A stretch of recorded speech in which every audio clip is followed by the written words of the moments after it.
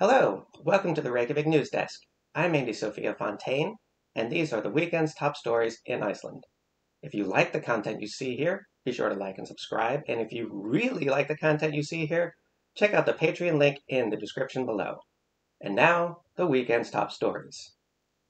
Vise reports that Árni Sigurjónsson, who is described as a defense expert, has published a book called The Icelandic Army. In this book, he argues that Iceland needs a military. Now, this is not a new idea. Former Minister of Justice Björn Bjarnason very famously supported the idea of Iceland getting its own military. Now, the current Minister of Foreign Affairs, Þórdís Kolbrún Reykjavík, has pointed out that Iceland has a defense agreement with the United States and NATO. In case you didn't know, the United States did have a naval base in Iceland until 2006, after which point it was decommissioned. However, the defense agreement with the U.S. still exists, and NATO also defends Iceland, as Iceland was a founding member of NATO and contributes money to NATO regularly. So that's why you might be here sometimes and see fighter jets flying around. That's not the Icelandic Air Force. That's usually Italy or Norway or somebody like this. For the record, Árni is listed on the Foreign Ministry's webpage as the defense advisor to the Ministry of Foreign Affairs. He also used to be an officer in the Norwegian Army and was a colonel in the Iceland Crisis Response Unit, or the ICRU. What's the ICRU, you ask? Well, that's what comes closest to being our military. There's some 200 people on the roster, with only about 30 on active duty at any given time. They engage in humanitarian missions and peacekeeping, and as of 2008, haven't even used uniforms or weapons, except in special circumstances. They've been involved in missions around the planet, however, such as in Kosovo, and they were also in Afghanistan during Operation Enduring Freedom, also known as the U.S.-led invasion of Afghanistan. Yes, that's right. Iceland was in the Coalition of the Willing, if you remember that term. How did Iceland get in the Coalition of the Willing without even having a standing military? Well, it was a decision that wasn't made by the Icelandic people, and it certainly wasn't even made in Parliament. This was a decision made by exactly 2 people, and that will be a subject of another video. Iceland also has a Coast Guard, consisting of 3 ships and 4 aircraft, some of which are lightly armed. So we can, stave off an invasion if need be at a moment's notice if the US and NATO can't get here fast enough. Funny enough, the Pentagon actually did an assessment in 2014 of the feasibility of an invasion of Iceland. And I just want to read one passage from this here because I think it's hilarious. Quote, "The capital and major port at Reykjavik and the NATO naval station at Keflavik are situated on a relatively low-lying peninsula.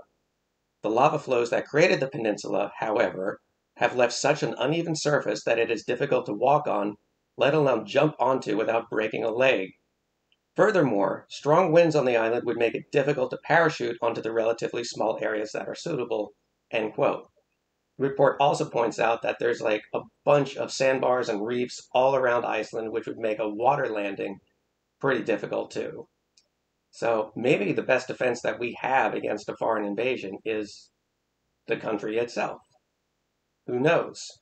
Either way, it's not something we're going to have to worry about all that much, I don't think. And in any event, we do have NATO and the US backing us up for now. Moving on. RÚV reports that the parliamentary ombudsman, Skúli Magnússon, has sent a formal request to Minister of Finance, Bjarni Benediktsson, asking him how and in which ways the rules and administrative laws were abided by during the sale of 22.5% of Íslandsbanki's shares to private parties. Just for some background, Íslandsbanki was taken over by the government in 2008 following the financial crash of the country, and it has been owned by the government ever since. However, certain parties, especially the Independence Party, have been very keen on privatizing the banks again, even though it's arguably the privatization of the banks in the early 2000s which led to the financial crash to begin with. Putting all that aside, the Independence Party has been very keen to privatize the banks again. And so, in March 2022, 22.5% of Íslandsbanki shares were put up for sale. Amongst the buyers of some of these shares was a company called Hafsilfur ehf. This company is owned by a man named Sveinn Benediktsson. Sveinn Benediktsson is father of Minister of Finance Bjarni Benediktsson. Naturally, this led to a lot of people being very upset and saying that this was corruption going on.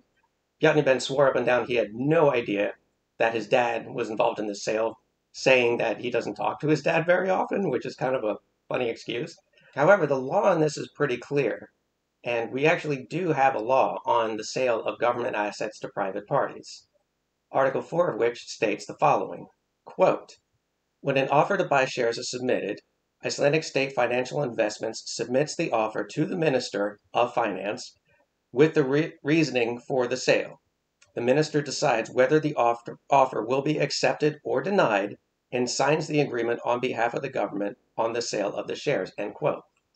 What this means is that there are basically two possibilities. Number one, Bjarni Ben saw that the company that his dad owns put in an offer to buy these shares and he signed off on it, or he didn't really read this information very carefully and signed off on it anyway. Either way, it doesn't look really good for him. Ultimately, the Icelandic National Audit Office, in their assessment of the bank sale, said that there were numerous errors involved, but Bjarni Ben has maintained his innocence from the very beginning, and that is why the parliamentary ombudsman is now asking him to show his work to the class, as it were, to prove, in fact, that he did follow all the laws and regulations involved in these sales, and how exactly he did so. So we'll see what comes of that. In lighter news, RÚV also reports that left-green city council person for Reykjavik City Council, Líf Magníudóttir, has submitted a proposal wherein every Reykjavik household would be given a bus card for free that included some rides on it. This bus card is referred to as Klapp, K-L-A-P-P, which is also the name of the app that we use on our phones. It's basically a QR code that you scan on a QR scanner on the bus. And it's a very, put it diplomatically, divisive app amongst bus riders in the greater capital area. Sometimes it doesn't work. Well, oftentimes it doesn't work. And when it does, you just show your phone to the bus driver and they will usually wave you onto the bus anyway, which, funny enough, is what we actually used to do before Klapp was introduced. Líf is hoping that this move will encourage people to ride the bus more often. And it just might work, considering that when Akureyri made free buses some years ago in the early 2000s, they actually saw their bus ridership increase a great deal because they were free now. Visa reports that Icelandic wool is now more popular than ever. So popular, in fact, that as far as sheep farmers are concerned, meat is third in terms of the reasons why they're raising sheep to begin with. This should probably come as no surprise to you. If you've ever taken a walk through downtown Reykjavik, you've probably seen plenty of stores offering wool sweaters and hats and gloves made from genuine Icelandic wool. Also, little side note, contrary to popular belief, sheep do not outnumber Icelanders by a factor of 2 to 1 or even 4 to 1, as I've seen in some places. The official count of sheep in Iceland is just over 400,000. And there's nearly 400,000 Icelanders, so maybe one day the sheep to Icelander ratio will be 1 to 1. But personally, my money's on the sheep. Lastly, the East Iceland news service Austurfrétt is reporting that police are having a really hard time catching people who go off-roading. Now, if you come to Iceland and you rent a vehicle and you're driving the countryside and you see these pristine black sands, stay on the road. Off-roading is not just illegal, but it messes up the beauty of the countryside. And in some places, especially where moss grows, it can take decades or even hundreds of years for this moss to grow back. And so, it's just kind of a jerk thing to do, really, is to go off-roading. So if you come here and you rent a vehicle, stay on the roads. Furthermore, if you do go off-roading, the sand can be very unpredictable, and you could find yourself stuck, and then you'd have to call to be rescued and pulled out of there, which is really embarrassing. And then you get slapped with a heavy fine, and then you're all over the Icelandic news, and everyone's pointing and laughing at you.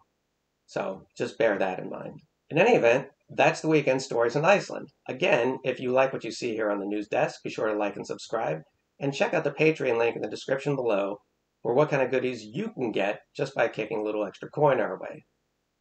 On that note, I want to thank Corinne Vasquez and Marion Ward, who subscribed to the Patreon at the $20 level, as well as Stephen Ellis and Vivi Carvalho-Shapner, who subscribed on the $10 level. You'll be getting some nice goodies later on this month. Speaking of things coming up this month, the video on the Icelandic political parties will be coming in the next week or two. I promise. I'm really looking forward to doing this. It's something I love geeking out about, is politics in Iceland. So look forward to that. In any event, thanks for watching. Be good to each other.